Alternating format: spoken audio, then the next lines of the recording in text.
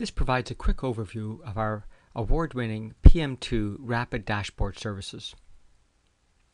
There are 5 core phases to building an effective strategic dashboard.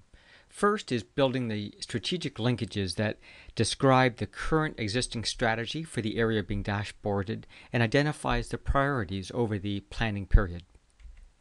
Second, we need to identify the actions that people do day to day that link back to that strategy, the processes and process improvement initiatives linkage, and how well they're currently performing.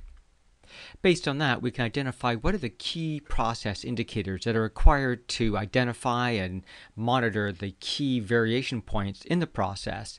And from there, we can begin to build dashboards that represent the data effectively based on the data's characteristics and performance. Finally, we need to build a rollout plan and launch the pilot dashboards into the target area.